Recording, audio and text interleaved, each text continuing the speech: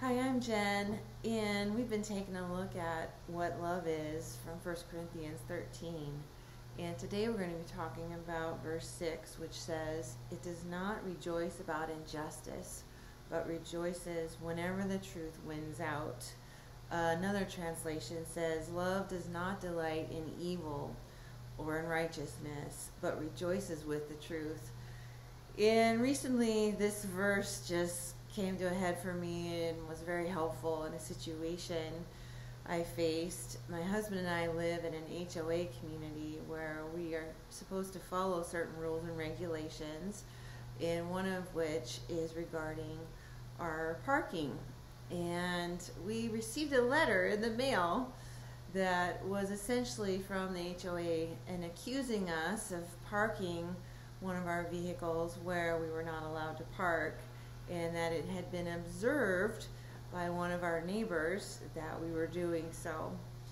Well, instantly we knew which car the letter was referring to because we had noticed it ourselves. It had been sitting there like 2 months and was covered in dust.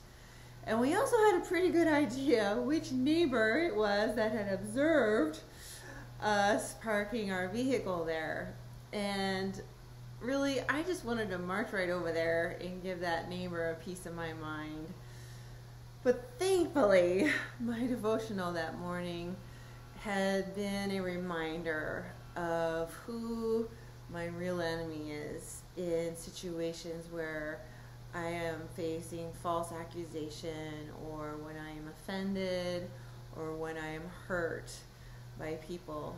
It's really the enemy of my soul, Satan, in that moment, that is trying to tear me down, trying to get me to turn towards a mean response, an unkind response.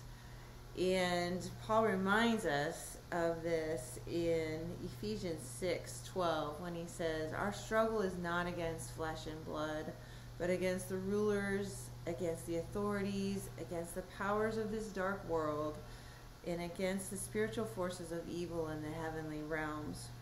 So here it is. When we choose to follow Jesus in these moments, rather than our sin nature, Jesus is glorified and truth wins. So I went over to my neighbor next door, and I just honestly and openly asked if they knew whose car that was. And it instantly became apparent to them that it wasn't ours, since I was asking them about it. We got into a conversation about what to do next and how to figure out what to do to solve the situation.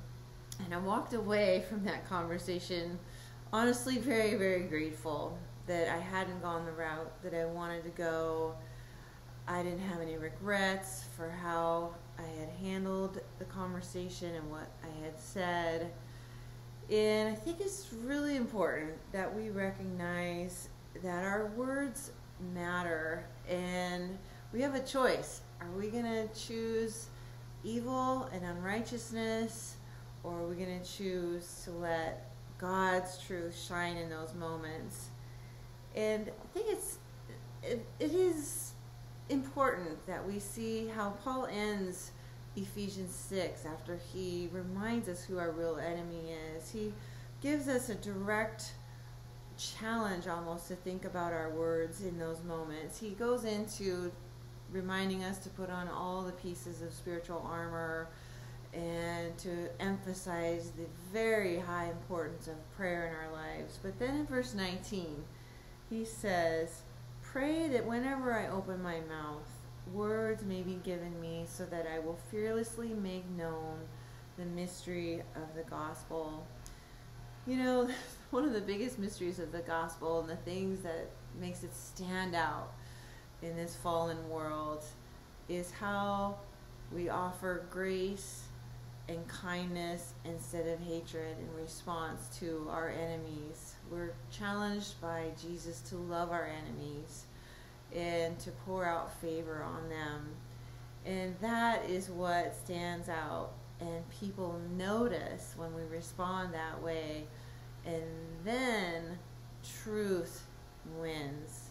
God is glorified and His difference in our life is noted, and we shine brightly the love and the transforming work that He does in our lives that they need just as much as we've needed.